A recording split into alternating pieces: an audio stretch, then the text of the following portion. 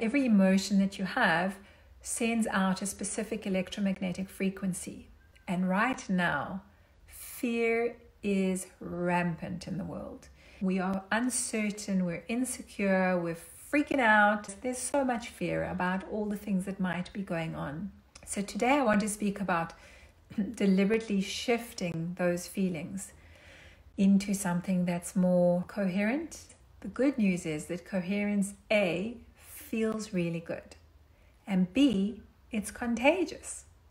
So just like fear is contagious, joy and gratitude and love are contagious, and the very happy thing is that they're more contagious than fear.